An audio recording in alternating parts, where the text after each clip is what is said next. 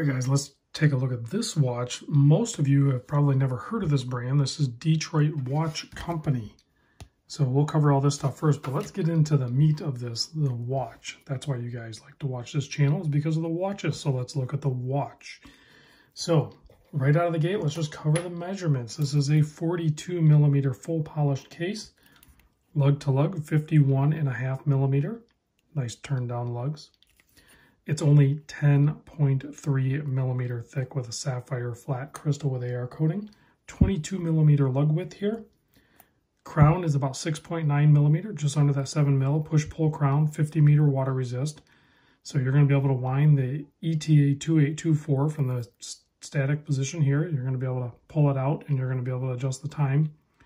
On their website, they do say that it could be an ETA 2824 or a Salida movement. This one actually has the ETA 2824 in it. I did take a peek and verify that. In its current configuration, it weighs in at 94 grams. Excellent handmade full leather strap with a very well done clasp system. Not quite a butterfly, I guess I don't know what we call this, kind of. It's like short on this side, a little bit longer on this side with double pusher, and then a nice signed hardware. But it's going to fit good on wrist, which we'll show that in a moment. Here's a look at the case back. Custom rotor to match the custom dial. Everything on this watch is custom. There's like nothing really off the shelf on this. So the old timers in the show are going to recognize this dial. It looks very familiar, right?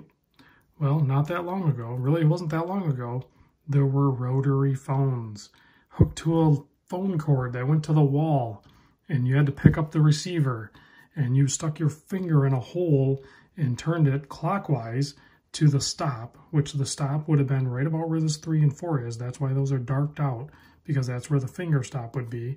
And you rotate that around depending on what number. Now, where the 2 is right here, that would have basically been the 1. It went 1 through 9 with a 0, I think, all the way towards the end.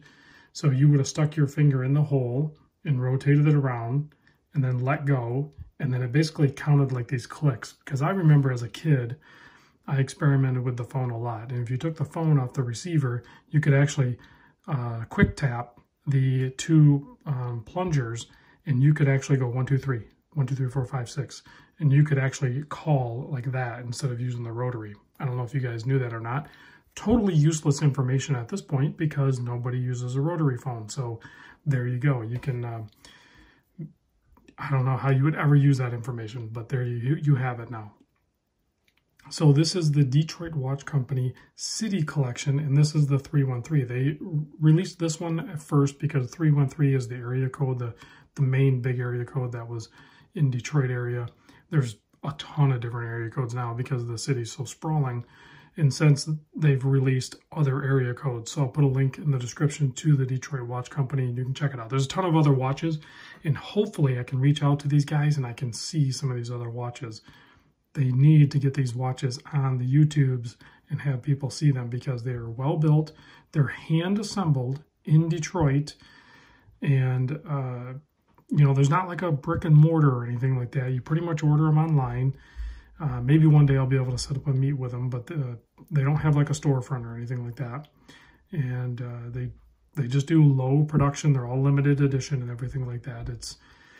I'm sure it's a full-time business. Looking at the spread here, it seems very professional. I can't believe this would be a hobby. This is definitely more than a hobby.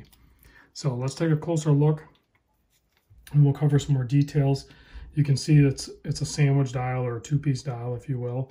You can see you have the top portion there that is all rotary phone cutout, and then you have the white with the black underlay, black printing, and then gray printing on the 3 and 4, obviously. Nice full polished handset, partially skeletonized with a small strip of BGW9 loom on the hands only. There's no other loom anywhere else. You'll also notice the absence of a railroad track around the outside for fine tuning, you know, your minutes or seconds. This is going to be more of just a sport gentleman type watch where you're gonna be able to tell the time on it, no problem. You know, if you're gonna be into super accuracy, then you know maybe you should have a quartz watch anyway, because automatics are inherently inaccurate. Even though this one does have a regulated 2824 in it, so it will perform very well, but there is deviations with automatic movements. So you do have the, you know, on the 5s all the way around, printed on the outside of the track there with a small touch on the bottom there of MI, Michigan, USA, meaning that it is assembled in Michigan in USA. So, and then the counterbalance on the second hand there, you have the Detroit D, as well as you do at the just below the 12 in that center section. Let's move these hands out of the way so you can see the 313 automatic printing on there as well. Not a whole lot of printing on the dial, but you really don't need anything else. I mean, there's the right amount of information for this style of watch. You also have a very cool signed rotor there. That's almost like a black onyx or something like that, but that's the Pontchartrain emblem there, which is also their company logo and everything. These are all ties to Detroit, so if you're not from Southeast Michigan, you're not going to know this stuff, but maybe you have some family there or some ties there. But an oversized custom rotor to match the dial, very cool. And you can see this is a higher grade ETA because there is some perlage work and some fancy stuff there. You can see this is number 39 of 200, but I think it's the Detroit Watch Company 313 code Series 1. So I don't know that it's necessarily, you know, locked in that they're only going to make 200 of these. I'm sure they can make more than that. They're just going to release them in different series. But they have tons of other models too. So let's zoom back out. Let's check out a wrist shot of this. And I also want to say big thanks to my buddy Detroit Spartan. I know you guys keep hearing me name drop him, but he has quite the collection, and he was gracious enough to allow me to see them and video them. So here it is on my 7 1/4 inch wrist. I need to tighten that up one spot probably, but very comfortable on wrist, and it wears great. This would easily be just a regular everyday type wear watch because of the thin nature of it. It's super comfortable. Also comes with some sort of microfiber here, and it has their company logo on it and everything. And then if we take a look, well, we can take a look at the box. It comes in a nice box, push button, pretty simple, hinged, all padded and everything like that. Pretty simple there. And then you have, this is the City Collection 313. Really nice printed pamphlets here. Goes through the operation.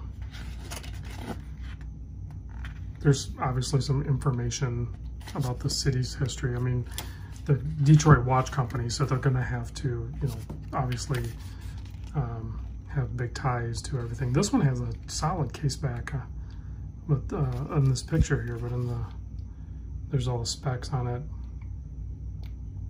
This one definitely says ETA 2824 on it, but on their website, they have a disclaimer that they can use the SW. It's just one of those things, you know, if you can't get the ETA 2824, they have to keep making watches, so they can maybe get the Solita or something like that. Here's some other watches. They have some GMTs. This is actually a pointer date. They have some really cool watches, for sure. So hopefully I can get a look at some of these other ones. Yeah, check out the main plate on that. That actually has their logo printed on the name, or on the base plates and everything. These are really cool. I want to check out more. And the receipt comes in a little envelope with a thank you and everything like that. So a real personal and nice touch. It's small operation. It's micro-brand-ish, but like professional micro-brand. You know what I mean? So let's kill the lights, and you'll get a small glimpse of the loom, I guess. It's almost not worth showing, but there is a touch of loom on there, but you can't orientate it or anything like that. You don't really know where it's at. So it could have been not there too. It could have just been white printing on the hands, and that would have been fine as well. All right, guys, thanks for watching. I'll catch you on the next vid.